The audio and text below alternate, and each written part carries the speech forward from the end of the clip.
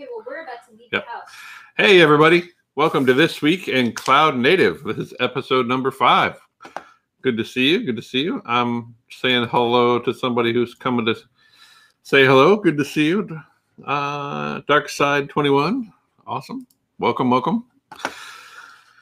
All right. So if you're in the chat and you want to say hi, just drop a note into the chat and I can highlight it, ask your questions, anything else like that. Just let me know. I'm happy to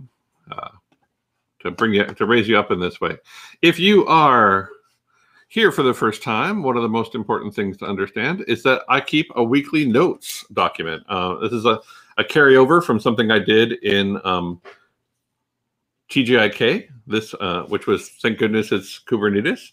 And so that I've created a team account, and let's go ahead and check that out real quick.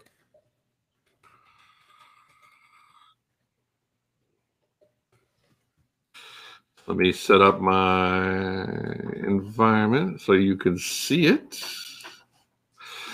So this is the This Week in Cloud Native. If you go to hackmd/@TWICN, you're going to see this week's notes along with any previous notes that came earlier in the session.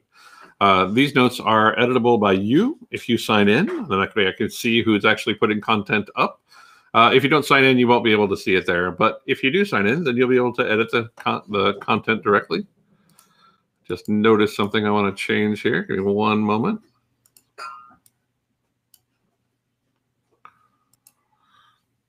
All right. So this is where I keep my notes and everything else like that. Anybody else who wants to say hello, go ahead and say hello in the chat, and I will raise you up. Hello. Good to see you. Welcome, welcome. So this will be an interesting session, but well, yeah, let's dig into it. So as you know, there's a ton of really great content on Cloud Native TV. I'm just one of the many shows. There are playlists for each of the content. So if you missed a show or you want to make sure that you catch a show, you can actually go check out the playlist, and all of our sessions are captured and then upstreamed into a YouTube playlist, so you'll be able to see them later if you missed them. So don't worry about that. There's lots of content that happened. There was actually a really great CNCF face-off with Matt Stratton. It was actually, I can't remember, it was like the Rogues Gallery versus, I can't remember what the other piece of it was, but it was a really funny show. You should definitely check it out. It was really a kick. Search Magic with Siam, LGTM with Rockcode is doing OPA, and I think that Spotlight is also doing OPA. So lots of OPA love this week. If you're not familiar with OPA, it is the Open Policy Agent. So there's lots going on there. Thank you. I'm doing great. Great to have you here.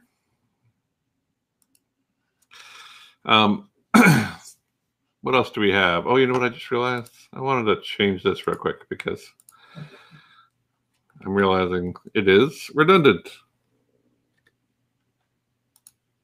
There we go. Nope, that's not what I want.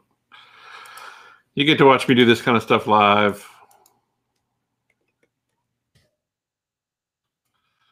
Perfect. There we go. So if you want to go to notes, you can see here in the bottom left-hand corner, it says hackmd.@Twicken. That's where our notes are located. We have the Cloud Native Classroom with Kat Cosgrove, 100 Days with Anais, and Fields Tested with Caslin. All of these are great shows. Definitely go check them out. One of the things I wanted to point out this week, there was a lot of hubbub, of course, on Twitter, because that's what Twitter is for. It is a hubbub factory. There's always something going on. And this week, one of the things that was raised up was the API removals in 1.22, version 1.22. Now, I covered this in 1.16 as well in a session very like this, where we talked about like basically how to identify those manifests that have been deprecated and things like that. And I figured I would dedicate this episode to that same sort of a piece of it. And we're going to get into that here in just a little bit. But if you want to jump ahead or read ahead, you can always jump over to the Kubernetes blog. That's blog.kh.io. And the first one here is a really well-written and well thought-out post from Krishna Khilari at Amazon Web Services and Tim Bannister at the Scale Factory, writing a blog post on Kubernetes API and feature removals. I don't know if it's feature removals per se, but like API removals, portions of the API that are being removed from the generally available API inside of your Kubernetes cluster when you deploy version 1.22. And we're going to kind of play with that and see what that looks like and how that feels during this episode. But if you want to read ahead, this is where you can find out information. So the version 122 release will stop serving, this is an important distinction, stop serving the API versions that we've listed below. These are all beta APIs that were previously deprecated in favor of newer and more stable API versions. So some of the stuff that's been removed are things like the custom resource definition in this particular path, right? And we're going to play with this a little bit. We're going to get hands-on with it. So if this is confusing to you at this point, don't worry. We're going to get more into detail. I'm going to show you just exactly what this means to you in your cluster during this episode. That's really my target for this episode. The API service, the token review, subject access review, certificate signing request, and lease. And this is going to be a really big one. This is probably going to be the one where people really get caught out. Is ingress is no longer going to be available at extensions v1 beta 1 and is now or at the networking k8s.io v1 beta 1. So we'll see what path it is available at, and we're going to dig into like how that works. So the Kubernetes documentation covers these API removals for v122, and that's actually in the deprecation guide, which is a really great one. And you can actually see when things are removed and what things were removed at what versions. So if you want to understand more about it, the docs are a great source of information. Looks like the next set of removals are going to happen in 125. But that is some of the content that we're going to dig into this week. One of the other things I saw, I mean, of course, version 1.21 is out. And so the next version of Kubernetes is going to be the one that removes those APIs. So if you want to look into the changelog, but difference between what happened in 120 and 121, this is always a good thing. I try to spend an episode on. I'm probably not going to do that in this episode, but right now, I'm just reminding folks, this is actually how you would go about reading the release notes for a given upcoming release. And so if you're looking to adopt version 1.2.1 or 1.21, this is where you will actually look for information. And it has a lot of really important information, some of the major themes that are happening, some versions of customized or upgraded from version 203 to version 405. People who have used kubekettle customized, you can see why that's an important one. The default container. Hello. Good to see you. Thanks for saying hi. Hello. We have immutable secrets and config maps that now graduates to GA, which means the API path will change. Whatever you see graduates to GA, you know that there's going to be an API change, right? That's one of the ways that you can determine that. Structured logging in the kubelet has changed, generic ephemeral volumes, but there's lots of good content here. And one of the other pieces I really wanted to call out was this section of the release notes for every release. And one of the really important bits is this piece here, urgent upgrade notes. And I really like how they actually call this out. I feel like this is repeated every release of Kubernetes. No, you really must read this before you upgrade. So this tells us information that is important to us if we're going to upgrade from a previous version of Kubernetes to the current released version of Kubernetes. So definitely read this stuff if that's you, or if that's something that you're going to be working on. So this was just a quick reminder of where to go and find information regarding upgrade paths and release notes for Kubernetes clusters. And so the release notes for 122 haven't been cut yet, but I imagine pieces and portions of them are already in there. And we're kind of getting a little bit of a preview into what that looks like here with the deprecated API migration guide. All right, what is next up in our notes? I did see a new CBE being announced. And the way that I track this stuff is I'm actually a member of the Security Announce group. If security in Kubernetes is important to you, I recommend that you become a member of the Security Announce group, right? And if you click on over here, it's a Google group. You can go ahead and join that Google group, and you'll be able to get notified when things interesting and security-wise have happened. This particular one is a security issue was discovered within Kubernetes that could enable users to send network traffic to locations that they would otherwise not have access to via a confused deputy attack. It's a low severity. It was assigned CVE 2021-25740. Gets into the details, and I really like how CJ has done this, and how I'm sure that many members of the SIG security are responsible on this one as well. It says if a potential attacker can create or edit endpoints or endpoint slices, and that means that you have the ability to define that object within Kubernetes, then they can potentially direct a load balancer or ingress implementation to expose backend IPs the attacker should not have access to. Importantly, if the target's network policy already trusts the load balancer or ingress implementation, network policy cannot be used to prevent exposure from other namespaces, potentially bypassing any security controls such as load balancer source ranges. This issue is a design flaw that cannot be fully mitigated without user-facing changes. With this public announcement, we can begin the conversations about a long-term fix. So if you're making use of load balancer and ingress, which you probably are in your production clusters, this is probably something to be aware of, and be aware of that those things could actually be changed. So there's information on how to mitigate it. It's basically changing the permissions for that particular object or those objects, the endpoint and the endpoint slice object. How you can detect if anything has actually used this. And there was an additional advisory. A similar attack is possible using the ingress implementations to support forwarding to external name services, which are one of the valid services within Kubernetes. This can be used to forward to services in other namespaces, or in some cases, sensitive endpoints within the ingress implementation. So really good update from from SIG Security. And if you're interested in understanding more about this vulnerability, put this here. And one of the things they always add here at the bottom, is actually Rob Scott sent on behalf of the Kubernetes Product Security Committee. So awesome stuff. So there's a link to the GitHub issue if you want to know more about it, or if you want to follow along for the resolution of this particular CVE, definitely check out that issue and you'll be able to see those things. So pretty cool stuff. Lots of good information coming out of Cube Weekly and also out of This Week in Kubernetes. It's coming right up. And then the next thing I wanted to get into were these two pieces here. So this was the Twitter thread I was describing earlier. It started with Kat Cosgrove putting out a Twitter thread saying, you need to pay attention to the release notes for Kubernetes version 122.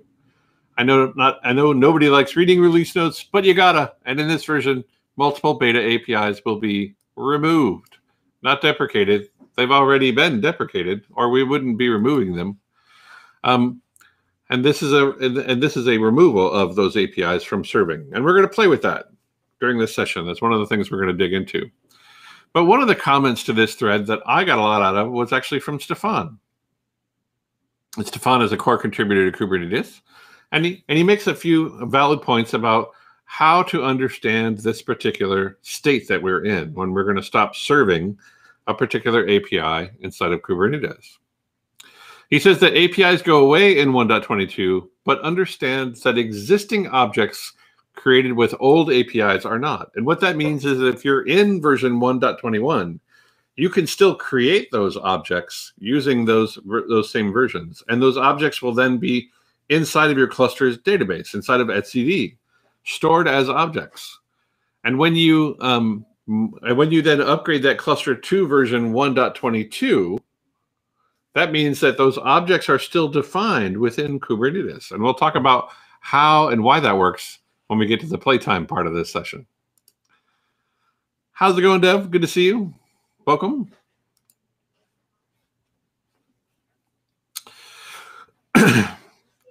So there is no object version of v1 beta 1 in the cluster concept.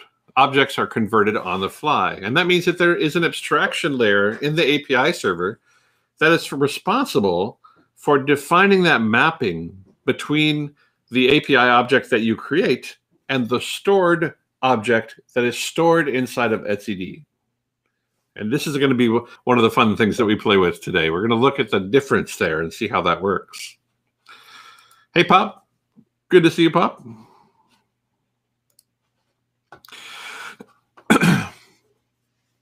But suffice to say, what that means is that as we change API versions that are made available or unavailable within the Kubernetes API server, those API versions are not generally stored as an object within etcd. It's actually just the core object itself that's stored in etcd. And the abstraction that the Kubernetes API server provides is how we surface those objects, either to post commit, to posts when you're going to be creating those objects, or whether they are gets or reads when you're actually trying to kubectl get or update those objects. That's actually how that bit of it's going to work, right? We're not in a situation necessarily where we store the API version that it was created under. All right. So that's actually pretty interesting stuff, and we're going to play with this. And I like how he says this is magic. It's not it's not magic. It's software. You know, it's all right there. All right. When storage versions are removed in a release, but etcd still has objects of the old storage versions, kubeAPI server fails starting up. That is actually incorrect. You have to touch the objects to convert them before the upgrade. And the Kubo storage version migrator can help. Read the release notes, and there's going to be documentation on how to do that. And then the last thing that Stefan calls out is this piece here, which is where I'm going to spend the most of the time in playing with this stuff, because I feel like this article by Evan Cordell, who's somebody I worked with at CoreOS, a great guy, really gets into really deserves more time, right? Because I feel like this article really gets into like some of the internals about how Kubernetes API server works and how those API versions actually are surfaced and manipulated when you do a kubectl get or a kubectl apply or kubectl those sorts of things when you're working with the API server directly. And so my plan today is to kind of get into this. This is going to be the playtime. We're gonna walk through some of these scenarios. There's actually, I think this blog post does an incredible job, and so if you want to skip out and just read the blog post, that's a thing that you can do. But I really feel like a lot of the points that are made in this blog post are worth kind of exploring live, and we're going to play with them. All right.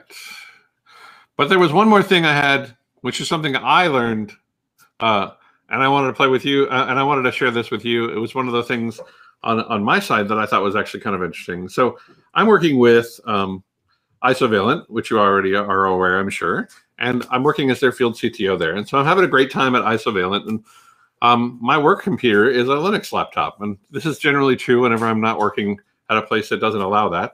But right now I have a Linux laptop. And one of my goals was to get to a place where I could do better work with like BPF trace and those sorts of things.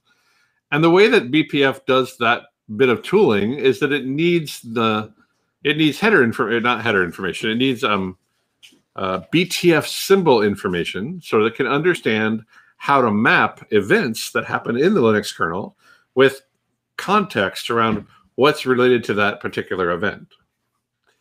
The way that it does that is that it actually holds, you can consider it kind of like a dictionary of symbol data. So if you've ever built a debug package for a package in Linux, right? You could create a debug package, and that debug package will hold the symbol data for the package that you're going to debug. And that way, when you're doing a trace on that application to understand where it's spending its time or where a particular bug has happened, or you're digging into a crash, that symbol data will actually allow you to kind of like really kind of in a more human readable way understand what's happening with that particular data. So BTF is very similar. It holds that type data for events so that we can use BPF to map what's happening at the type, at an event layer with what's actually happening inside of the kernel when a particular syscall or a particular event happens at the kernel layer.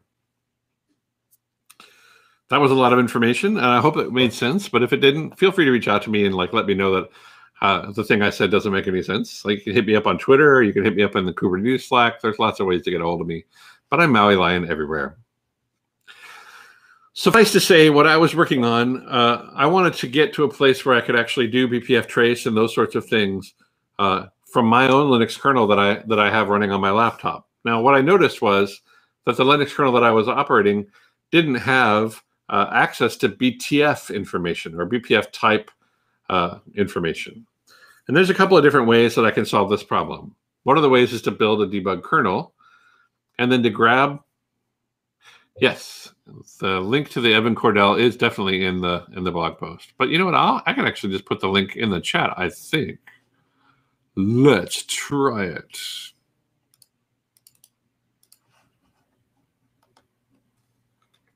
Hopefully you can all see that. Does that work?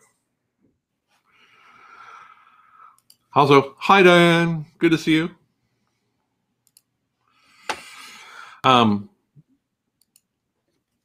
So the way this works is that you can build like a debug kernel, and that debug kernel will basically build a version of the a kernel that gives you access to all of that type data.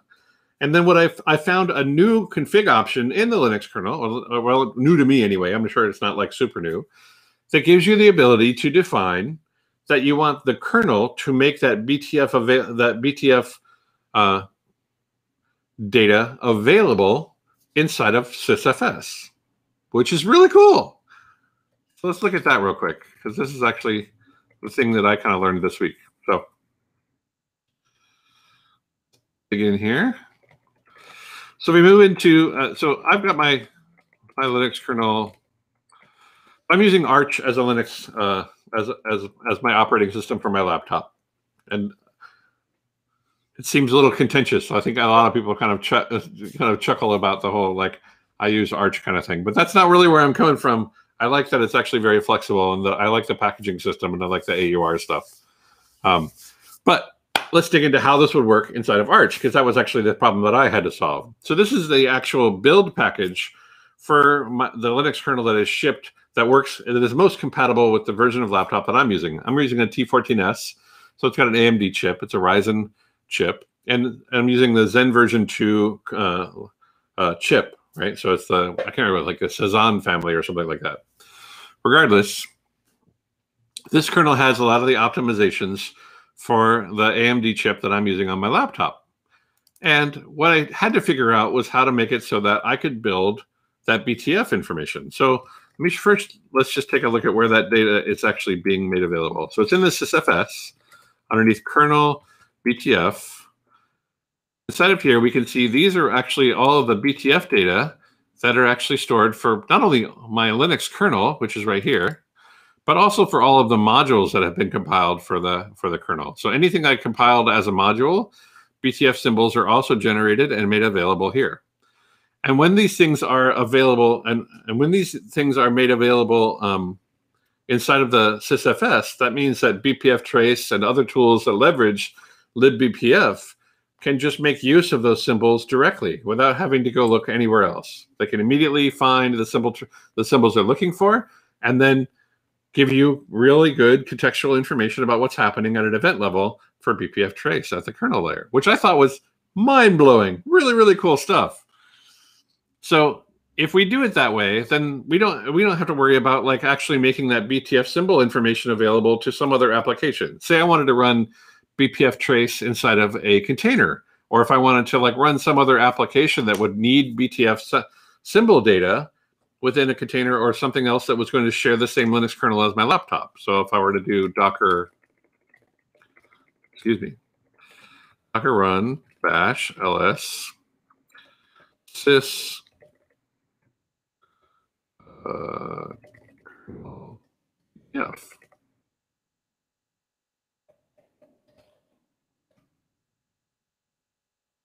We can see that we have that same data available inside the kernel. And so what this means to me, this is actually the thing that I was playing with on the very beginning, was I needed some way, I wanted to play with some tracing information in a Kubernetes cluster, but I wanted to be able to leverage kind to be able to do that. And so to be able to get to cross that finish line, what I was missing was making that BTF symbol data available to my Linux kernel directly. And then any containers that are also associated with that same Linux kernel, so anything running inside of a kind cluster or any other Docker container that I run locally on my laptop will now have access to that same data. And I don't have to make a file available to BPF trace. I can actually just build it right into the kernel SysFS. which is so cool. Anyway, that's what I wanted to show you. So the differences that I made between my the upstream kernel that is available to my laptop and my own are not very substantial. The difference was git diff origin master config that. All I had to do was add these 3 lines, and actually only 2 of them are applying right now. So it's config debug info and config debug info BTF, and this makes my that makes that sysfs piece work, and that makes it so that BTF symbols are available to anything that would actually try and leverage BPF inside of my laptop at any layer, as long as it's not a virtualized layer. So really neat stuff. Anyway, that's what I wanted to share with you on that piece of it. And now we can kind of get back into that incredible blog post. So 16, I love the call out here too. This made me chuckle as soon as I saw it. 16 things you didn't know about Kube APIs and CRDs. Number 15 will shock you. That's so great. So this is actually, I mean, I think I had known this, but I hadn't really thought about it before. But what this says is not all Kubernetes APIs have controllers. So the thing that might be modifying state for a cluster may not be a controller, right? The thing that updates that object may not be an actual controller necessarily. It could be something. It could be some shared context that is updating status. So let's read this a little bit and see what it says. The Kube API server is largely responsible for the storage of API data into a backing store, and typically that's etcd, as we know. The Kube controller runs a series of reconciliation loops. I consider these to be controllers because it's a bunch of controllers that are just really kind of using a shared cache, and so it's a more efficient set of controllers than you might think of for like controllers for CRDs, for example. But in this particular case, because they're using a shared cache, they can kind of get back and forth to that data very quickly. An example of that set of controllers that happen at the controller manager, for example, when I create a Kubernetes, when I create a deployment, if I do kubectl apply or kubectl create deployment, then that creates a deployment object. And then there's a series of controllers that are responsible, that are being managed by the controller manager, that progress that deployment object to a set of running pods, right? And so, for example, there is a deployment controller that is responsible for breaking that deployment into a replica set. And there's a replica set controller that is responsible for breaking that replica set into a set of pods that have been defined. And then we pass the control or lifecycle of those pods down to the kubelet, once those pod objects are created, then the kube scheduler kicks in. Kube scheduler associates those pod objects that have not already been attributed to a node with a node. And then once you have a complete pod object, the pod object exists, it's been scheduled to a node, all of those things are checked off the list. Then the kubelet sees that that pod object has been created and is associated with itself, and then goes about managing the pod. Again, in a controller kind of way, right? There's a reconciliation loop that happens on the kubelet that is responsible for ensuring, A, that we know about all of the pods that are associated with this node, B, that we understand the life cycle, where we are in the life cycle of each of those pods, and that we're reporting that where we are in that status to the Kubernetes API server so that those objects can be updated.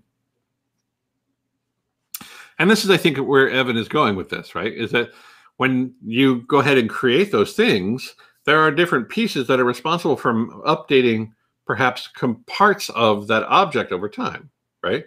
So the deployment controller may not be the thing that marks itself as progressed, and that might be the replica set controller. That pods are active or inactive is actually something that is going to, or active or not active, or something that's going to be kind of bubbled up from the kubelet to the pod status object, and then to the status object at the controller, right? So what information is reported at the API server when you do kubectl get deployment, whether you have whether you've reached the current running state of that object or not, can be updated by different sets of controllers, not by one particular one. So let's take a look at how this works. Clear. I'm going to go ahead and create a cluster here. So let's take a look at what he did. So he had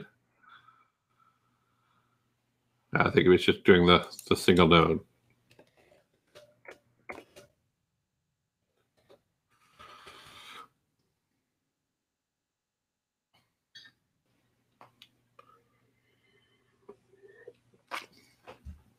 Let's bring up our cube cluster.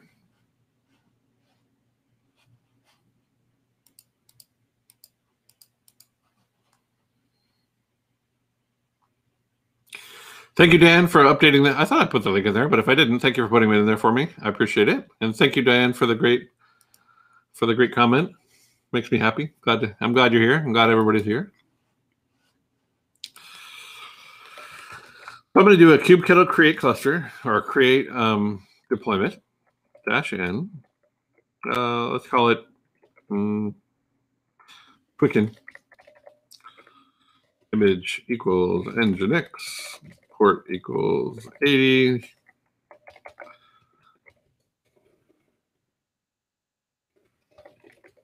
Replicas equal 2. I just created a deployment object. And if I look at that object, events, there's a couple of different things that happen.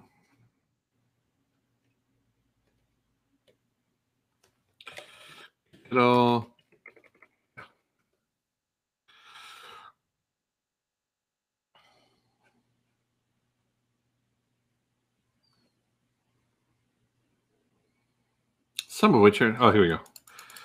So we see the deployment object get created, and then we see the replica set object get created, and then we see the pods get created.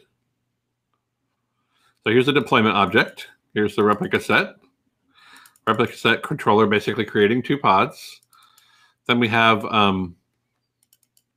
the pods themselves being pulled and created, starting the container Nginx, and this is being reported usually by the node that is reporting it.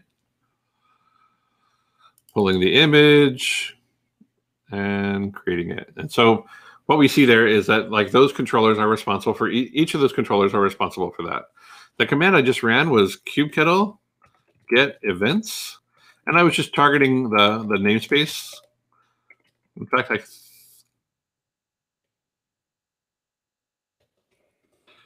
deployment, I think you can do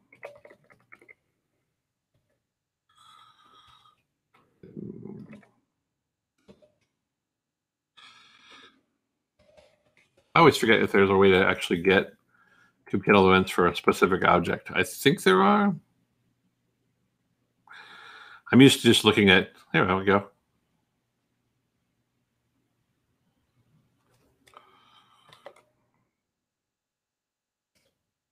Oh, you know what it is? Describe deployment token. So these are the events. This is the event data happening at the deployment object itself, and so this is an event data that is actually represented inside of the object itself. And then, if you look at the kubekettle events for the namespace, then you'll be able to see even more event data for all of the things associated with that deployment, right? And so what we saw was a deployment be created 2 minutes and 30 seconds ago. We then saw a replica set telling us about things that have changed, right? So we've done a successful create for the pod. And then we saw the pods being started up. And we're kind of getting a little bit out of order, right? Because we're seeing like 2 minutes and 29 seconds ago, we're seeing the poll image. And then 2 minutes and 23 seconds ago, we saw the creation of the pod. So we're seeing, actually, we're not seeing out of order. We're seeing the order of events. So a creation of a pod object is different than showing up on the kubelet and kubelet reporting, okay, I'm pulling the image so that I can actually start that thing up.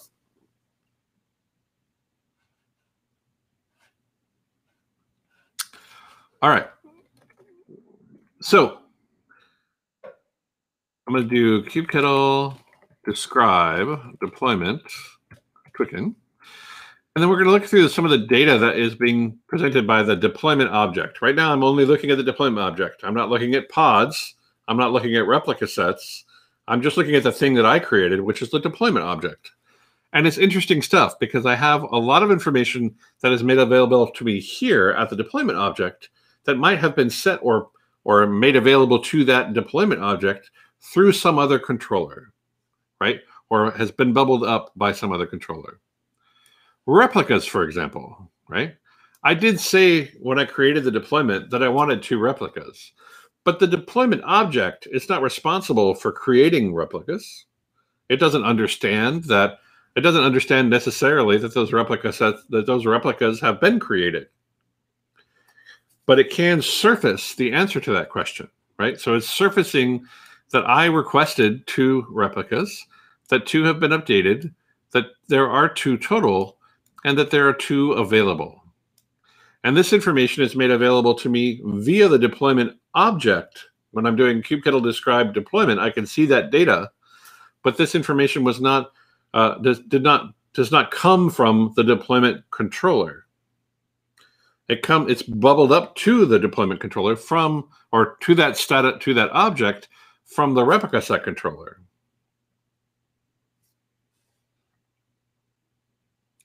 Which I think is really kind of the important point that Evan was getting to in his blog post. So let's move on to the next one here. So that was the point of it. I thought was pretty interesting. And then he has some other examples, right? So controller manager has a deployment object. Subject access review is one that actually exists, but it's actually the abstraction for that is entirely within the API server. So this would actually just be a function call within the API server. When you do a subject access review, although we create an object to hold state for that object, the thing that is actually manipulating that object is actually going to be the API server itself, because the API server handles the authorization piece of it. So there's no controller necessarily inside the controller manager even, or on the kubelet or any of those things that is responsible for managing that subject access review object. When you create one, you're actually only seeing we're only capturing the state of that, leveraging a function within the API server itself. Kind of interesting stuff. So if we were to turn the controller manager off, we would be able to see the object get created.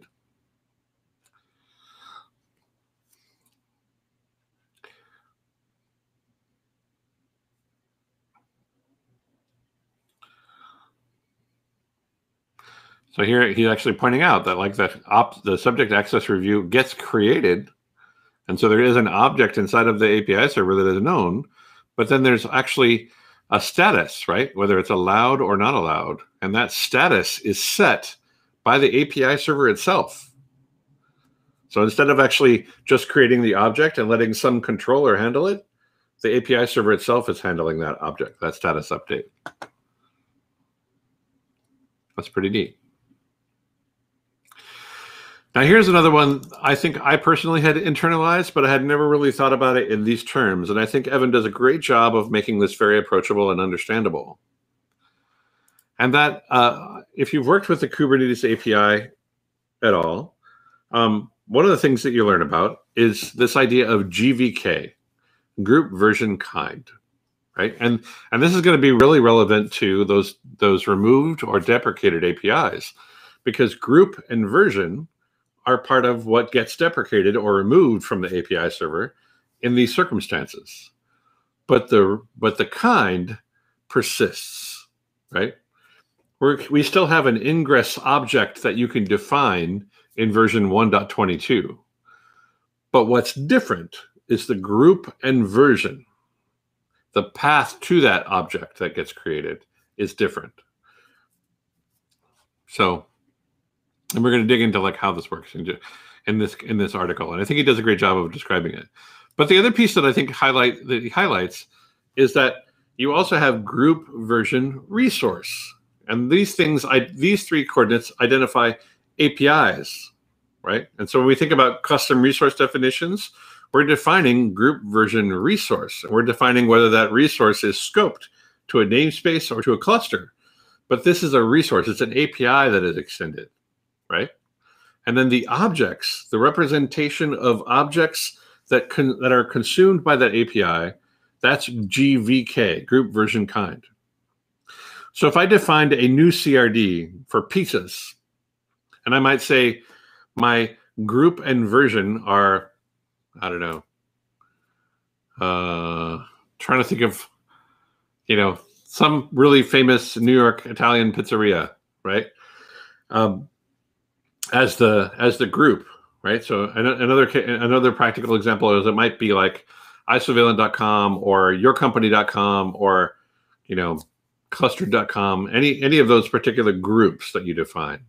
And then the version is where in the API versioning scheme am I for this particular API that I've extended, right? So is it an alpha? Is it an alpha API? Is it a beta API?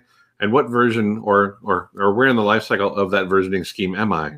Is it the very first one? I might call it V1 Alpha 1. Rouse. There you go. Thank you, Dad. Thank you, Pop.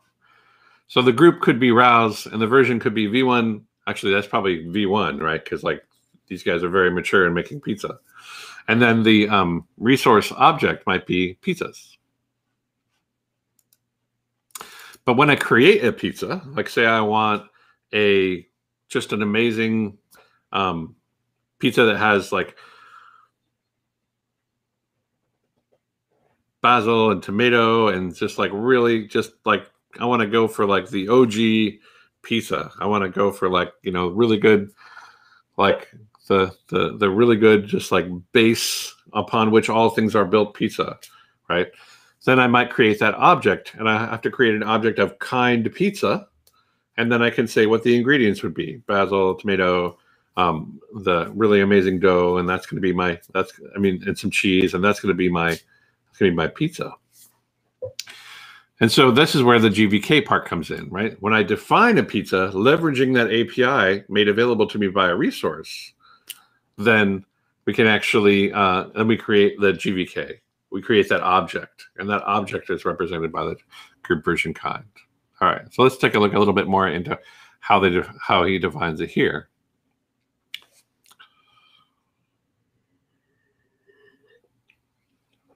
And the example here is saying, let's take a look at a single object, right? And so in this particular case, we're looking at an RBAC object that's been defined kind of by default within your cluster. Oh, nope, this is actually one that he created because it's inside the namespace default. So this is a role. Interesting. Why is that namespace there? Because he created the role within the namespace. So this is a namespaced role that has been generated, that he generated directly. And you can see that the group is RBAC authorization kh.io, and the version is v1, right? So this is the actual object that's been created. And this is how this was created, right? So if I do kubectl create role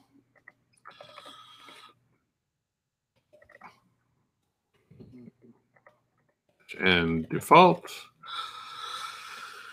we're going to give it a name like pod reader, and we're going to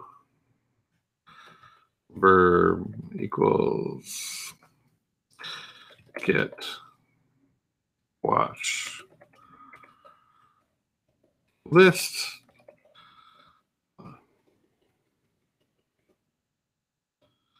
resource equals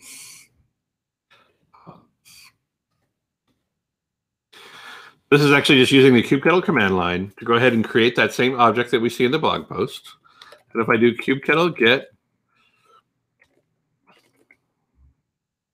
role pod reader -oyaml, we should be able to see basically that same output that we saw on the left, and it gives us the ability to play with this stuff, right? So we can actually just create that object directly. Now this is an object, like I said before, and this is actually one of the things I thought was really succinct about the blog post, right?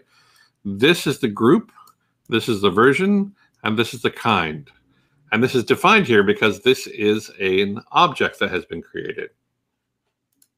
If you're extending Kubernetes to understand a particular CRD, then the group and version might be something else. But this particular group and version is made available via the core API.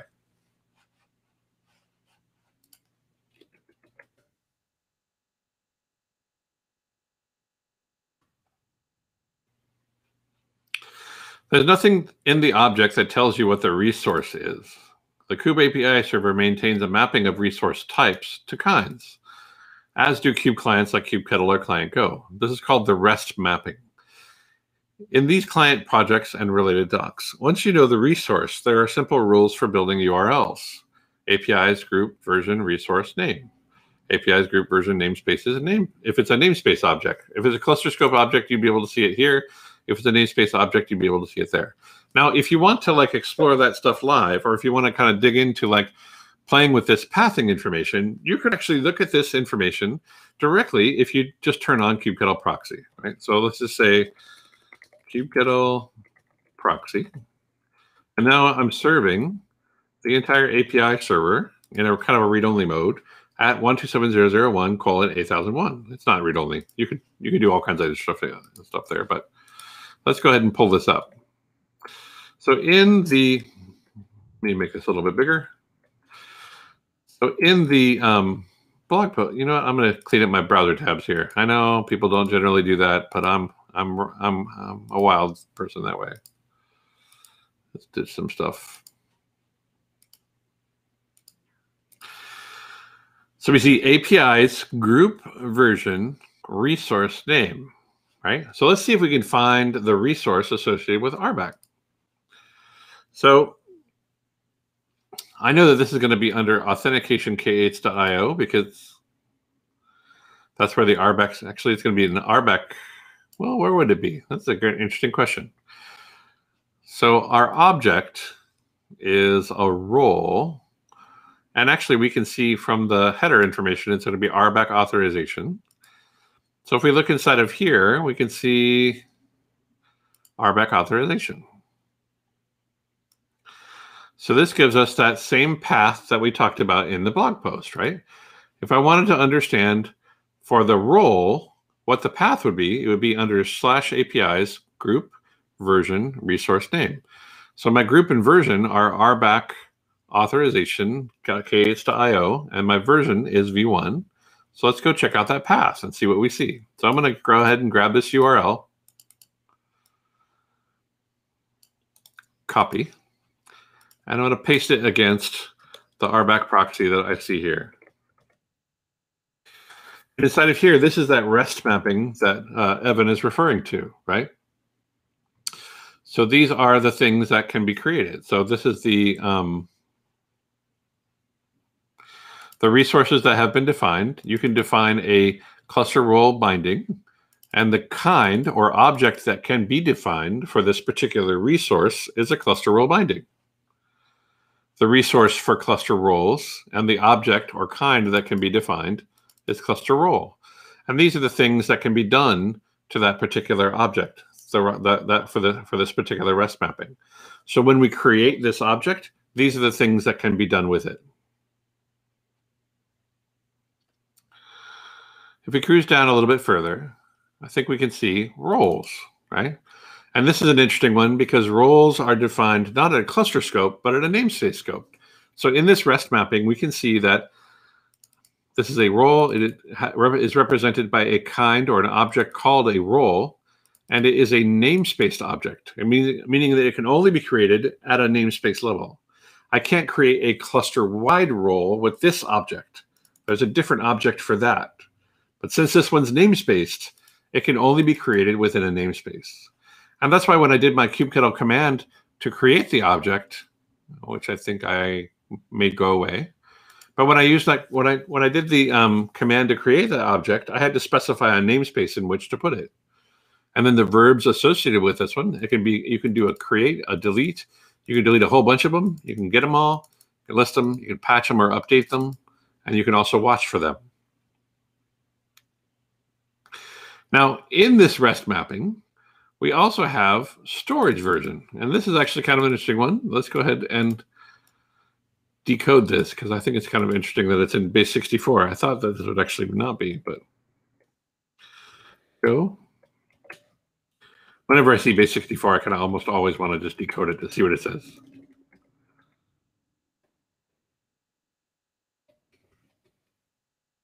Whew. It's helpful for us. I wonder if I messed something up here. Oh, storage version hash. I'm silly. Up here at the top,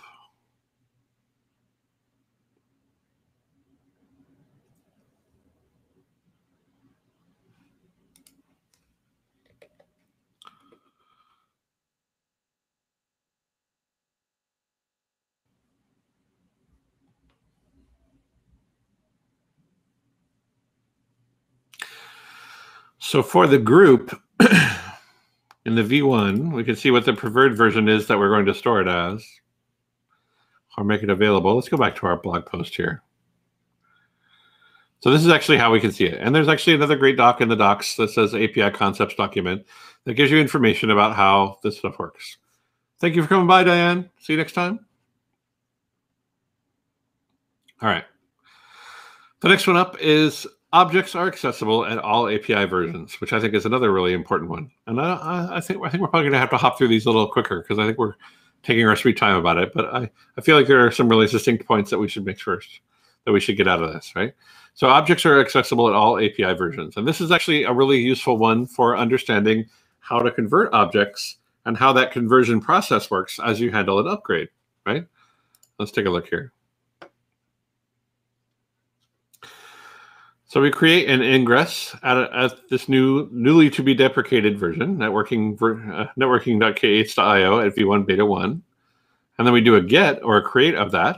We'll see that object get created.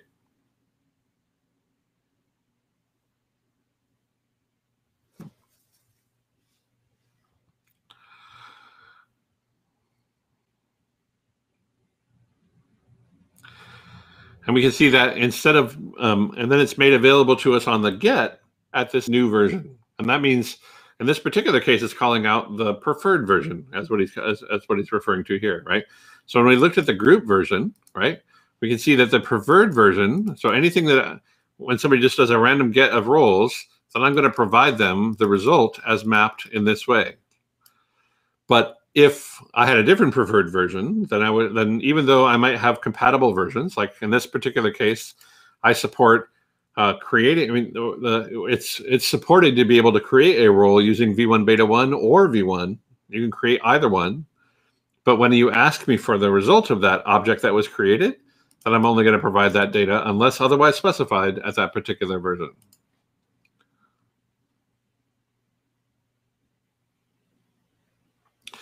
You can find out what the preferred version is by looking at the group. Okay, and if we're looking at it here, but he also calls out another really cool command, which is this one. Oh, Control C. You can get raw APIs. And so in our example, let's just do networking k8s.io. So that's the group. Whoop.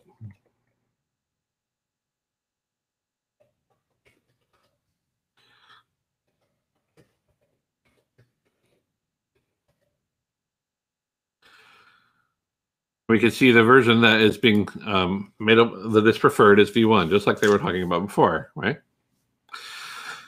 The version of the object stored in etcd may differ from the submitted version and the preferred version. For every group and resource, the Kubernetes API server knows the served versions, the decodable versions, the storage or encodable version, and the preferred version. If you submit an object to the API server and it doesn't match the storage version, the API server will convert it to the storage version before storing it in etcd. To be more precise, it converts it to an internal version before converting it back to the storage version, but this is an implementation detail. Now, this is where like some deep magic happens at the API server, and I think it's worth understanding that this happens because it's actually pretty neat. Trying to think if we can actually have an example here to walk through it, but maybe he's actually answered that for us. So for example, in Kube 120, the preferred version of Ingress is v1, but the storage version is v1 beta 1. This can be seen by looking at the data the API server stores in etcd directly.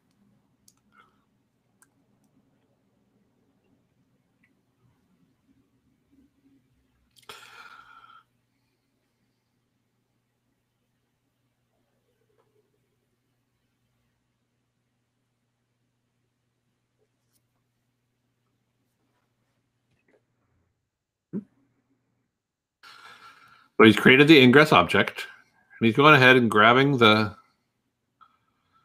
content, the data from etcd directly, leveraging Augur.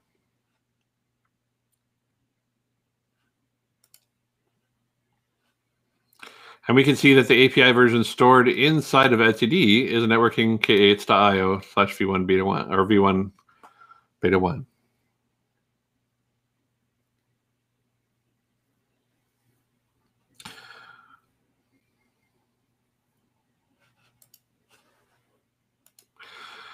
Now that's a little bit contrary to something we said before, wherein like the object that is stored, the content that's stored in etcd doesn't know about group version and kind.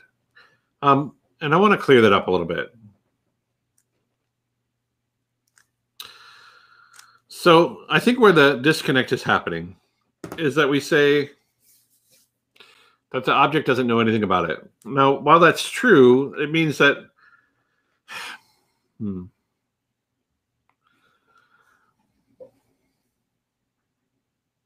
if you look at the object that's stored in etcd, there is some content that's stored about it, right? So we can actually have a preferred storage version or a storage version that is represented by that storage version. But that storage version isn't necessarily the entire API that is exposed by that extended API itself, right? It's just whatever is necessary to store the object in etcd. And these can differ. And this is, I think, where Evan's point is coming in, right? So in 120, for example, we stored only that data that was made available inside of that beta API. But in the newer version, the stable version, the content might have changed. It might have required new fields. And so there's some conversion that has to happen. Now, if we cared, if we get caught up in it here, what that means is that like we can easily get into a position where the data that's being presented when you do a kubectl get of an object might be materially different than the way that that object is stored. So let's say I created that pizza that we talked about before. And before I didn't particularly care about what the contents of the dough were, or a particular topping. Like I didn't even make it available that you could put pepperoni on a pizza. And so I didn't really have like the topping section built out. And so to make the topping section, to build out that topping section, I needed to change the API. So if I created a version of pizza at v1 beta 1 that didn't have toppings, and I made that my storage version, then the thing I'm storing in etcd wouldn't actually have information about toppings at all. And so even if I were to make a new extended API that had that topping information, I would need to have some way of defaulting or making available the toppings option so that that object could be stored with toppings as we move forward, right? And so the storage version that is represented inside of etcd might be materially different than the version of the API that I made available via the CRD. I know it wasn't super easy to follow. It was a little bit confusing, but suffice to say, the storage version is usually the preferred version, but it can be overridden. So in 120, for example, the storage version was different than the preferred version. Changing the object stored version requires writing a newer API server or a newer CRD, depending on on what you're working with here, right? So if we wanted to change the object storage version for something that was built into the API server, like that role object that we talked about before, we would need to change the API server, because that's actually where we're defining the API for a particular version of Kubernetes.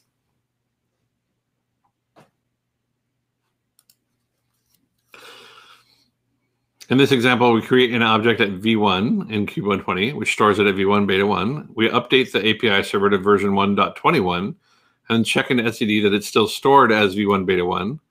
And then we overwrite the object with a new API server to see it stored at v1. So check this out. This is how you might migrate, or how you... Earlier, we talked about... I'm going to pause this for a moment. Earlier, we talked about the very salient point that Stefan pointed out, right? Wherein if you create an object at a version that will be removed from API serving, how do we actually convert that object on the back end to make it available so that we don't just like abandon those objects that don't work anymore, right? And this is actually practically how it works. And this is a great example, right? So we have a cluster. Its version is serving v1 20.7. And then they go ahead and create a new ingress object using v1. And we can see, because we're still running at Kube 120, that when we go through the Kube API server version at 120, the object is stored in etcd as v1 beta 1. So there's that same etcd-ctl command. And we can see that it's stored as v1 beta 1. So now with that API server operating at v1.20, this is the only way we're going to store these objects. Now he's migrating his API server to version 1.21.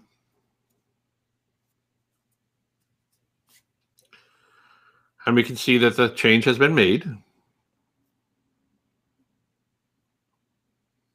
We reconfigure etcd using the same storage backend.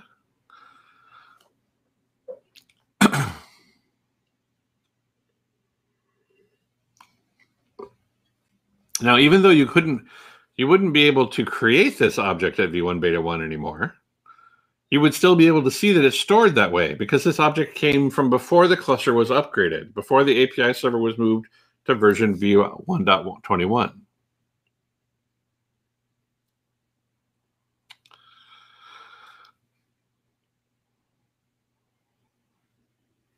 Now, what this is doing is it's just doing a straight replace of the object. And we can see now that the version that we do a kubectl, if we do a etcd get, we can see that the stored version gets updated.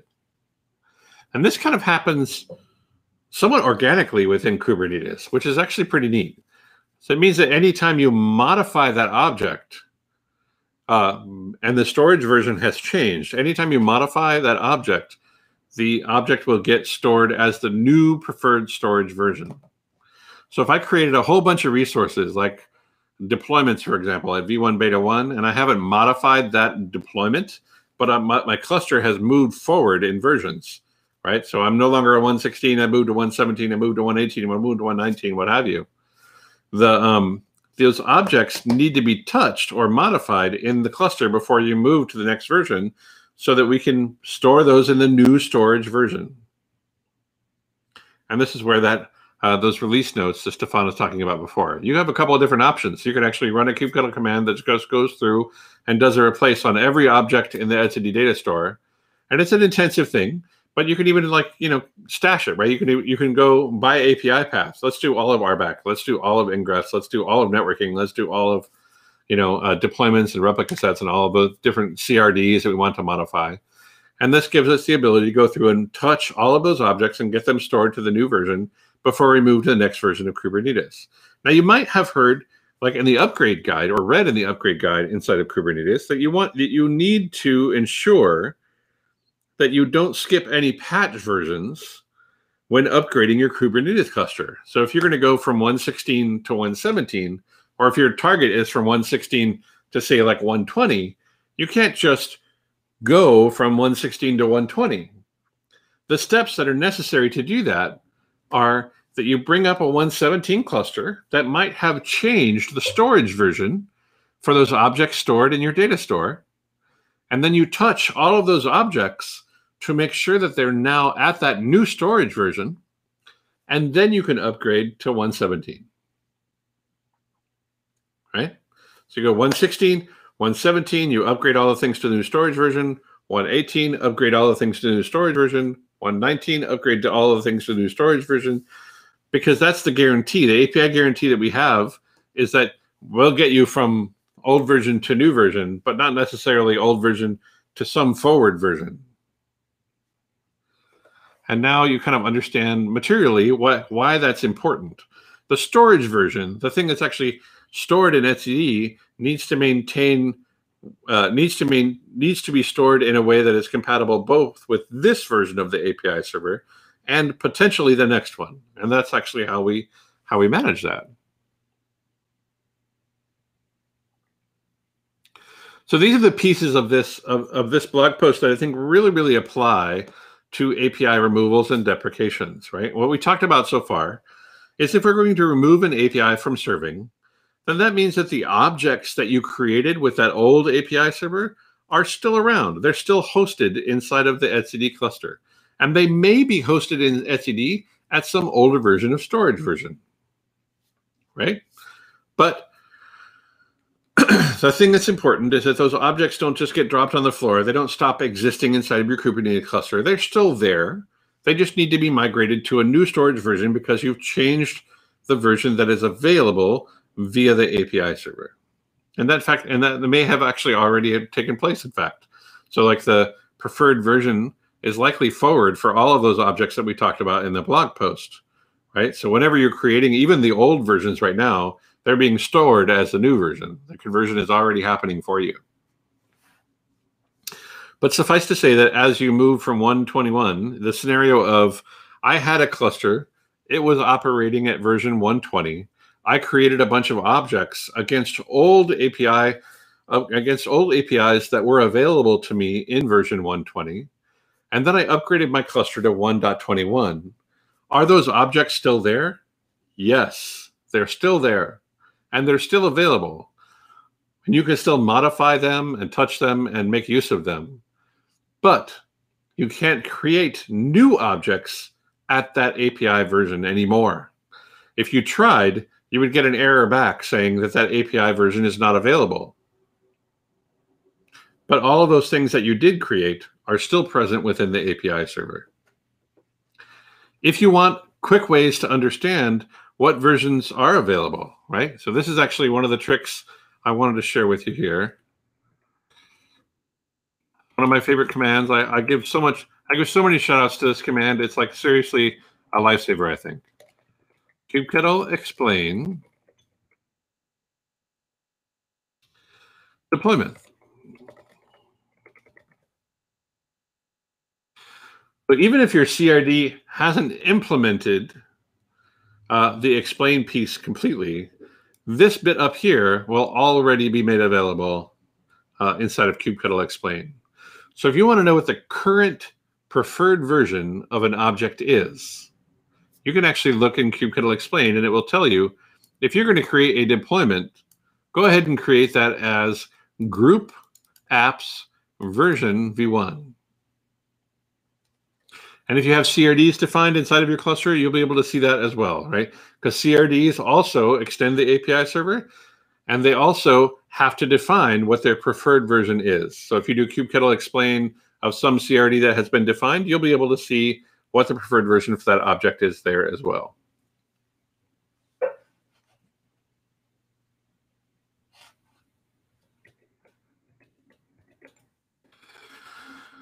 I'm not going to get into ratcheting validation. There is in 120 plus, there's actually a storage version API. This is something new that I was unaware of.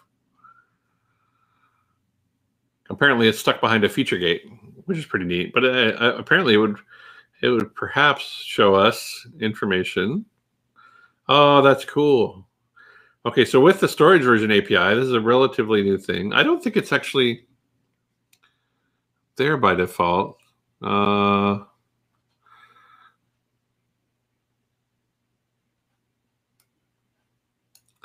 Internal API server KSIO. So let's see. I'm going to check to see if my cluster has this resource defined. So let's take a look and see if it does, right? So because I'm looking for a resource, the way that I'm going to determine that resource is available or not is I'm going to do kubectl get, actually kubectl API resources.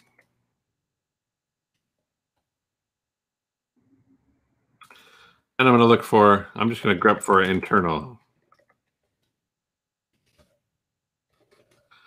And it looks like this particular cluster does not have that feature gate enabled. And the way that he enables that, I kind of want to play with this one. So let's go ahead and turn this on. I think that looks really cool. Unfortunately, Evan gave us an example of what to do from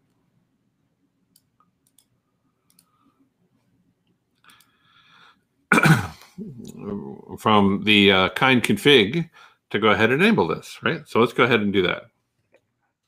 Do kind delete cluster. And if you wanted to play with this stuff, you could play with this stuff in this way as well. I'm going to make a directory that we're going to work on here. We're going to call this Twicken 5 cd Twicken 005, and then we're going to do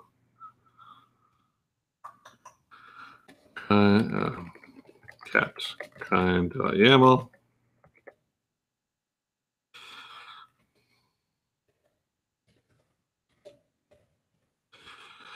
And so I know that this is a kind.yaml because of the API version in this, right? So it says kind.ks.io v1 alpha 4, and then these are parameters that I can pass to my kind cluster that configure the cluster in a specific way.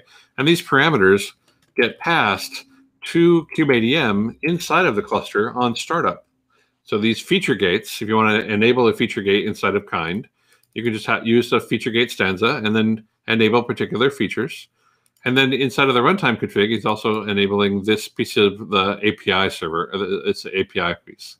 So this enables the API on the back end, and you can think of this as enabling the API on the front end. Whether we surface that API or make it available, are kind of two different pieces here. But with this configuration, we can do kind create cluster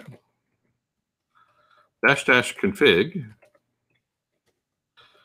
kind.yaml. This will create our cluster. And as we saw before, we didn't see any internal version when I did a grep for that inside of API resources. But let's see what happens after this new cluster starts up. We'll see if we actually see it there now. I'd love to play with this API and see kind of like what it exposes. That's actually pretty neat. Again, huge shout out. You'll always hear me say this consistently every single time. Huge shout out to the kind community and the project for making stuff like this not only possible, but relatively simple, right? Like, I can't imagine being able to do this kind of work without having some way of locally creating a Kubernetes cluster and playing with all the knobs and dials and learning about these environments in a place that is like safe to break and not in your production clusters, and also something that's just very quick to start up.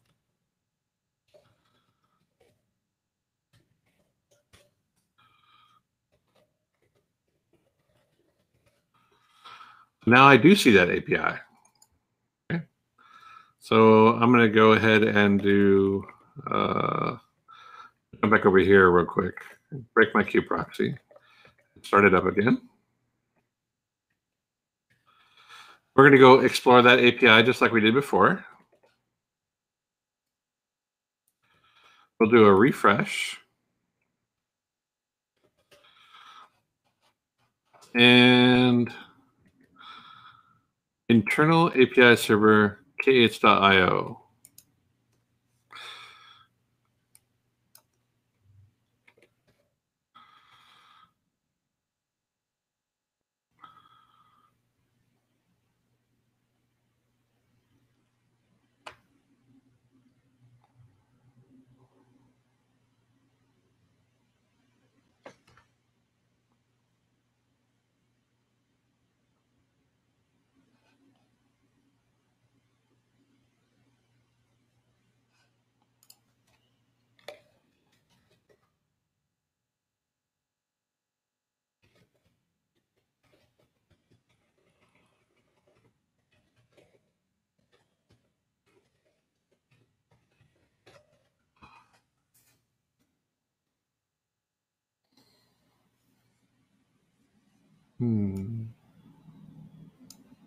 So I would think that this would be our path.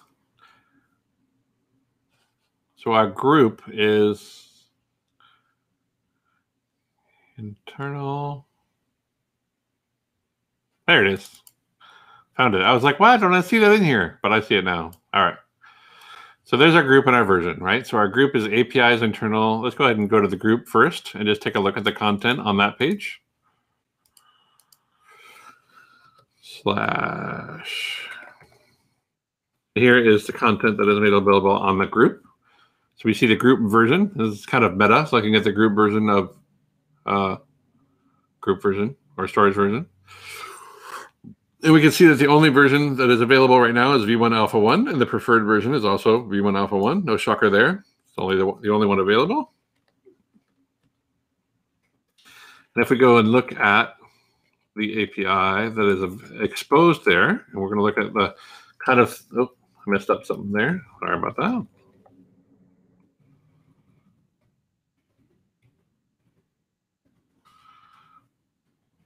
v1 alpha 1. Copy. Paste. There we go. So these are the resources that have been defined. One of the resources is the kind storage version. It looks like it can be. It looks like it's the only object that's been. Oh, there's a status object and the resource object itself. Both of them are exposed. Likely, these are differentiated by the permissions that are associated or the way that you can update them, right? And so the object itself can be created, deleted, delete, collection, get, list, patch, update, watch. And then there's a different permission if you want to apply get, patch, or update to storage object, to the storage version object status. If you think about RBAC, that makes a little bit more sense. But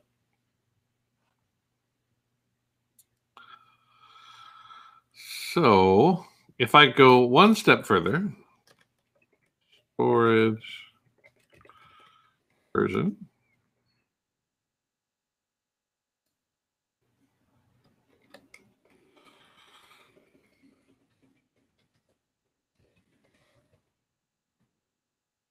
I can actually see the API that is extended, right? Like what objects, what the actual framework for that API looks like. So this is the spec, status, the storage versions, things that I can learn about it, right? So this is the encoding version. This is the decodable version for the admission registration object. So really neat stuff.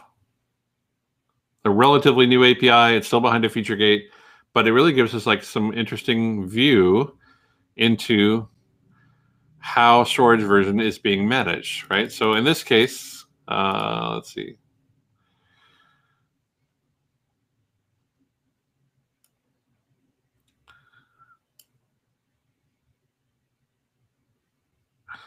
Apps v1. There are 3 decodable versions, apps v1, apps v1 beta 2, and apps v1 beta 1 in my cluster. The encoding version is apps v1. So if I were looking to etcd for anything stored at the group apps v1, then I would understand that it would be stored in this particular version and this particular group. And that if I were to do a get for one of these things, I could get at any one of these other decodable versions, right? So for example, let's just play with that real quick, and I could show you exactly what that means. So if I do kubectl get deployments, kubectl create deployment, Twicken image equals nginx, replicas 2, port equals 8080.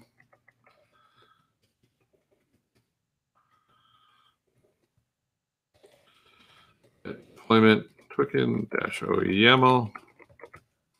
This is the object that was created for me, right? It's a deployment. It's stored in SV1 beta 1. But can I get the older versions of that, right? So if I do, to understand what versions might be available, one of the other commands you can do is API versions.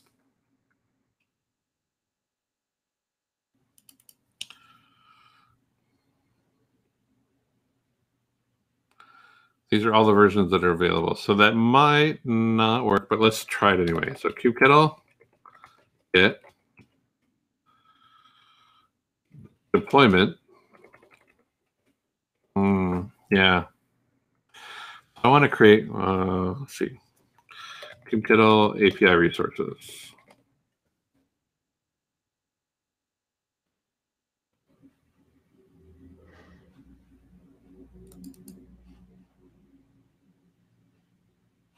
There we go. So ingress exists in both. Kind of like the example that Evan pointed out before, right? Ingress exists in extensions v1 beta 1 and exists in networking v1. So if I do this, I do kubectl create ingress test.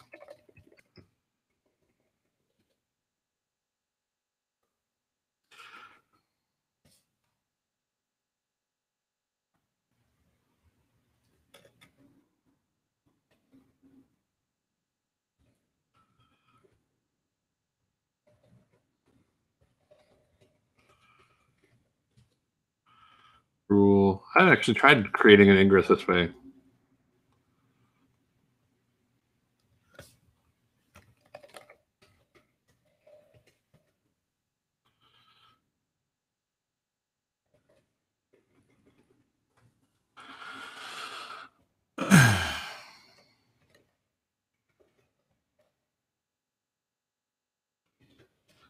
Suppose deployment test token. And then I can do kubectl create ingress token rule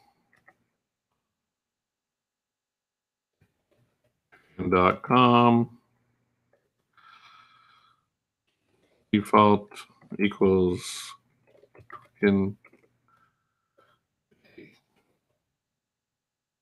Ah, sweet. All right. So kubectl get ingress token -oyaml. We can see that right now it's giving me the result as this new version, networking.ks.io v1. But this is the fun part. So I'm using kubectl bash completion, right? So if I do kubectl get, I can see the things that I can get. I want to look at the ingress object. And if I look here, there's a few different versions that are available to me, which is really pretty neat. So what this means is these are the decodable versions available within the ingress object. I can actually get the old version. This is .extensions -o YAML, and it will on the fly convert this object according to the API that was presented when this API was available, right? So I can actually convert this object in this way. I can do kubectl get ingresses .extensions, which tells it that I want to see extensions v1 beta 1 for that particular group, this particular ingress object. And I can also look at the other one, right? So I had ingresses, and I also had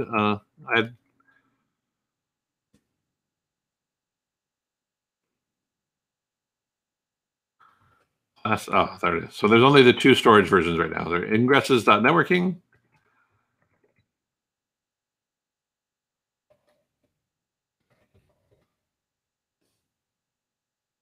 And that's the v1.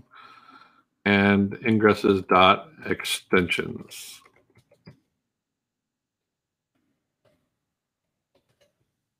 And that's the older one. And then in a relatively recent change, I can't remember exactly when this was introduced, but I think it was in like 1.20 or maybe 119. If you start interacting with an API that has been deprecated, even if it's just a get, you're going to get a warning. It tells you, hey, heads up. This is the thing you probably want to know about. You created this object using extensions v1 beta 1. That's a deprecated API. So we're doing as much as we can in the community to make it possible that you won't get caught out by this.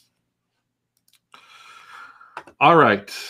I think we've covered quite a lot. And I want to go back to our notes here and see where we are.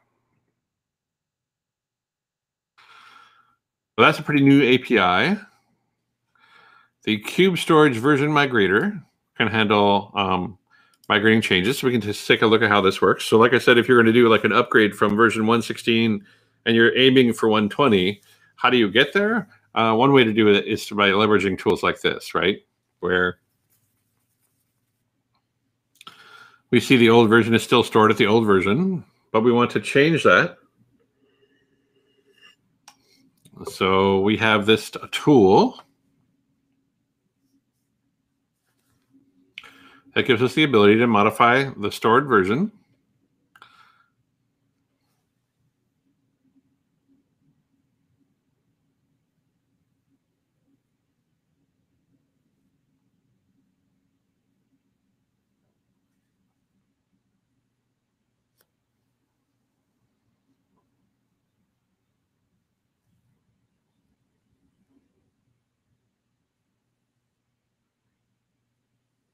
And it goes through basically and touches everything that needs to be migrated. Actually, just touches everything. It doesn't care whether it needs to be migrated.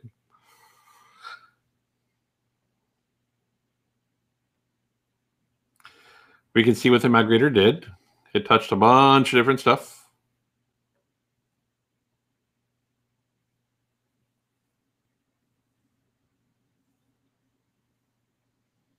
If you think about it, this is like database migration. This is almost effectively what it's doing. Once that's all done, we should see the ingress object be changed. And there it is.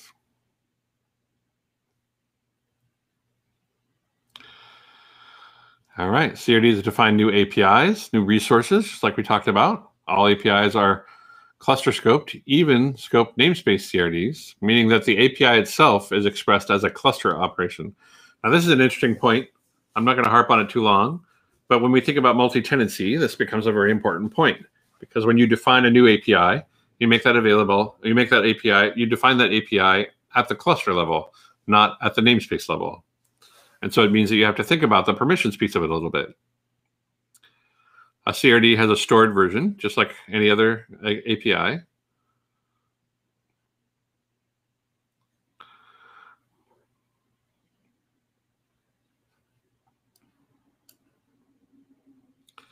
This field indicates every version that has been a stored version, all of them. You can't remove a version from a CRD until it's been removed from status. Oh, that's neat. So this is more details about how CRDs themselves are managed. Anyway, so that's what I wanted to cover today. I do recommend reading this blog post. There's some really great stuff, and it really gets into the detail. And I think it really highlights, some ways of understanding and playing with how these things could work and how you can kind of explore this stuff, leveraging kind, and explore this stuff in a non-prod environment where you can learn all about the way that storage versions and all of these pieces are actually managed over time. And you can take away, you can work in a really safe environment without having to worry about learning this stuff on the fly in production environments, which I also really highly recommend. I hope you enjoyed this episode. I enjoyed doing it. I'll be back in 2 weeks, and I will see you then. And if you have any questions or if you ever want to chat about anything or anything else like that, you can reach out to me on Twitter or on Kubernetes Slack. I am at Maui Lion everywhere. Thank you so much for tuning in, and I'll see you next time.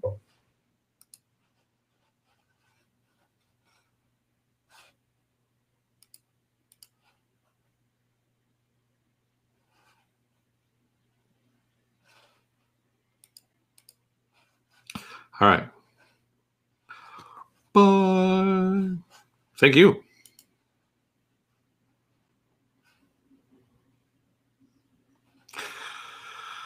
And then graphics.